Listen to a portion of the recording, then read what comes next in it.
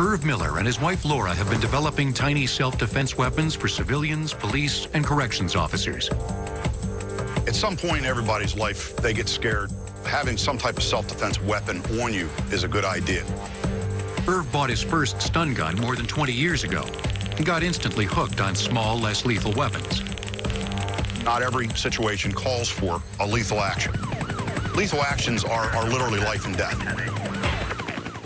One of Irv's best sellers is the Kubaton.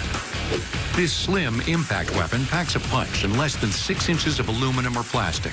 What makes it so effective is that there's pressure points all over the body. Understanding the body's various pressure points is key to mastering the Kubaton. If you take a hard object like a Kubaton, you press that anywhere around the wrist and squeeze from the other side with your thumbs. You're going to take total control of that person. With hundreds of applications, the Kubaton can be used in almost any scenario. Somebody comes up from behind you and grabs you. She'll press the Kubaton down into the elbow area and then takes control of wrist. It's one of many pressure points. When she presses down, my hand lets go. No matter how big the guy is, if he grabs you, you put one of these between his knuckles and pull his hand, he's going to let go, and he's going to go with that hand. At first glance, the Wildcat keychain seems harmless, even cute. But squeeze it inside your fist, and it becomes a devastating self-defense weapon. Another close-quarters weapon that we sell are stun guns. Stun guns deliver a disabling electric shock. Law enforcement has used them for decades, and more recently, the general public. A stun gun works off a simple 3 or 9 volt battery system. Energy is sent through a set of capacitors to produce a high voltage current, from 100,000 volts to more than 1 million. The strong electric shock disrupts the signals that go from the brain to the voluntary muscles, causing them to shut down. The effects last up to several minutes. Consumer stun guns come in a variety of tiny shapes and sizes. This gun here doubles as a cell phone. Everybody's carrying a cell phone, but this cell phone has an LED light, which comes in handy, but even more importantly, it's a stun gun.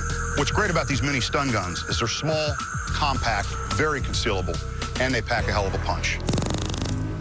Stun guns are considered close-quarter weapons.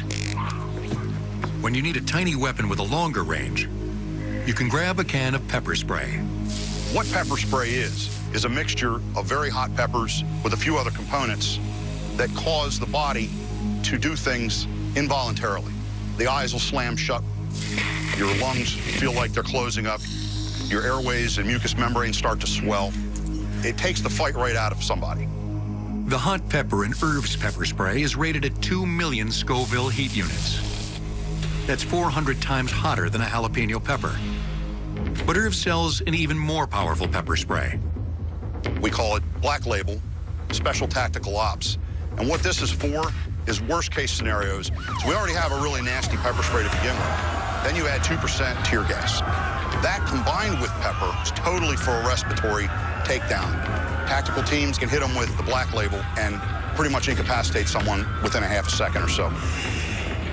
Working with police and civilians, Irv believes that using less lethal force is the first step in any physical confrontation. Nobody wants to take a life. In most situations, if you pull the pepper spray to use it first and it gets ugly fast, you literally throw the spray and you pull your side on it. That's how it's done.